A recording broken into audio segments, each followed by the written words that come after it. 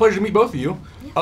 For you, what was the hardest scene to film in this one? Probably be the emotional scene with Elliot, where I'm sad about leaving him. Sure. And it was hard because he isn't really there, and I was getting sad about this green screen leaving me. As much as I want Elliot to be real, because he's adorable, what are you acting to on actual set? Green screen. Green screen. Just Pretty straight- much, and like an eye line, which Sometimes, is a tennis ball on a stick. Exactly. What is your favorite Disney movie? I liked all the old animated films, like the Pete's Dragon, the old one, and all those, and probably this is my favorite, though. Yeah, I mean, I really liked The Jungle Book, which just came out. Oh, yeah. I loved that, and I loved the original, too. Yeah. Yeah. Were you guys fans of the original Pete's Dragon before doing this? I actually didn't know. Yeah, I didn't didn't know anything about it. Yeah. I actually haven't still seen it, so. You still haven't seen I it? still haven't seen it. I watched it last night. Were you upset that this was not a musical? I was actually kind of happy with it. You're hoping it would be? I was happy with it. Oh, it wasn't?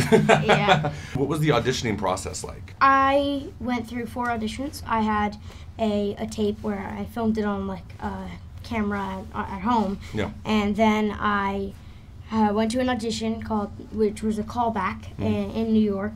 Then I had a screen test, which is kind of a little bit more technical. They have props there and like lighting and everything.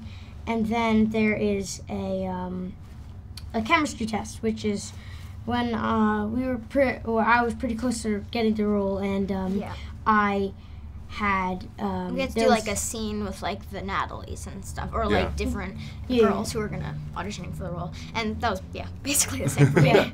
What was the first thing that you connected to your character? I mean, I bring a lot of myself to my characters, I like to think. Sure. So probably my sense of I want to know things.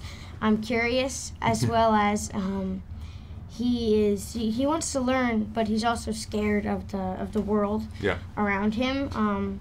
And I think he isn't scared to learn, and I think that's what I bring to my. Yeah, I would say the same thing. I mean, Natalie's a very curious character. Yeah. Like the fact that she follows Pete out into the woods. I mean, that shows like how curious she is. So like, who is this boy? Yeah. And I guess I'm kind of a curious person myself. So. And just don't be scared to learn. Don't be scared to learn. Pleasure to meet both of you guys. Thank you so much.